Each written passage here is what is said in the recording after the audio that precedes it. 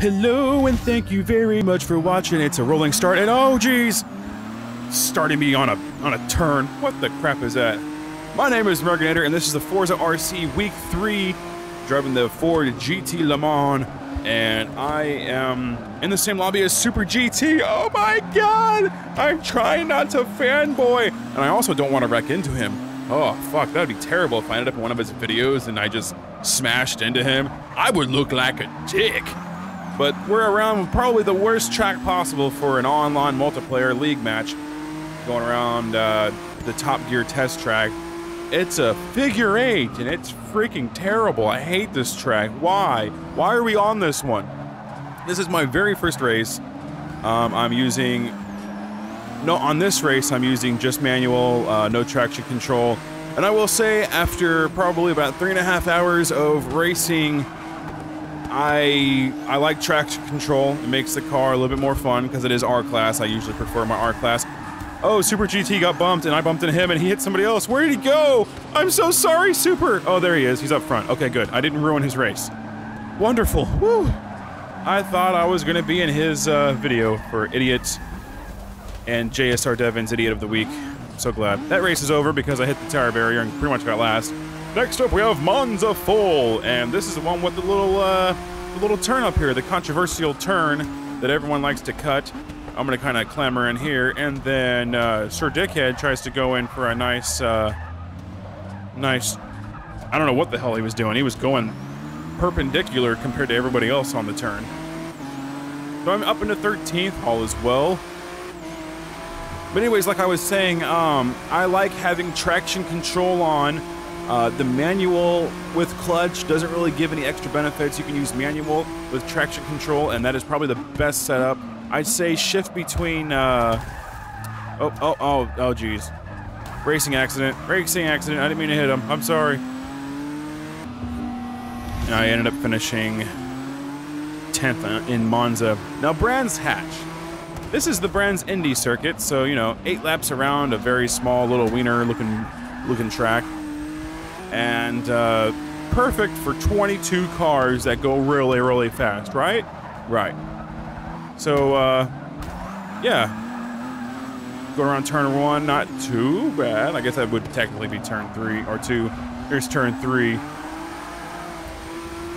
Just kind of tucking in behind 10th place here, and oh, not paying attention. Got some people going wide, some people bumping, trying not to make contact, going in on their, inside or outside? They're in the grass. It's kind of hard to tell. And I end up finishing in 9th place on the end of lap 1, but I stick right here for the majority of it. And this is where tragedy strikes. Dun dun dun!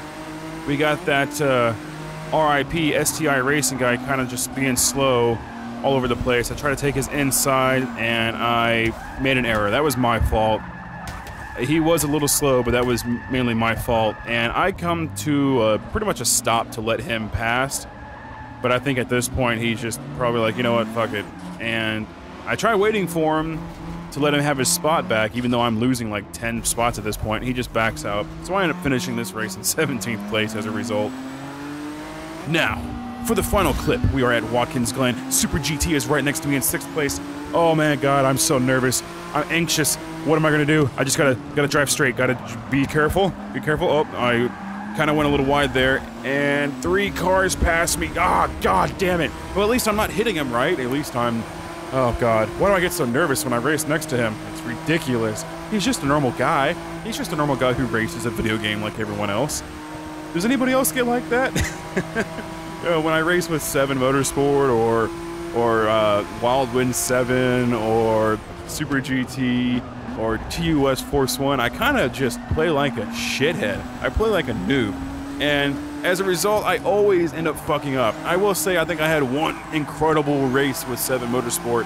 I've actually had a lot of incredible races with 7 Motorsport. I wish I was in his league still because we always have a lot of fun together. So 7, you have to get up to Pinnacle, or I need to just start wrecking people and get down to Elite. But I prefer you come up to Pinnacle because all the good YouTubers are up here. We need Couch Reaper up here too. All of you elite YouTubers need to get up to Pinnacle. Come on, goddammit, you can do it. You can do it this week. I want you to get all of the wins. I want you to get all of the points. And then you can enjoy a nice NASCAR DLC as a result.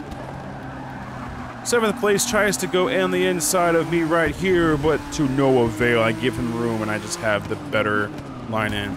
I take this turn like shit. I just do. I don't know what it is. I'm terrible. This is probably the worst turn for me in the game. That left-hander right there. I just have a hard time. Like, I am going to cut to the end of this race here in a moment, but I'm in 6th place. I end up getting into 5th place, so I'm thinking, hell yeah, I'm going to have a top 5 finish. And that turn, for the next 3 laps, I choke on it and end up back in 8th place. So I finished the race in 8th place. Super GT actually got 2nd place. He probably could have got 1st, but the guy in 1st was incredibly fast. Super GT ended up having like 5 wins in a row. He was on a streak, and I think this 8th place finish was probably my best of this session. So thank you for watching. I love this car, love this lobby, and I'll see you in the next video. Bye-bye.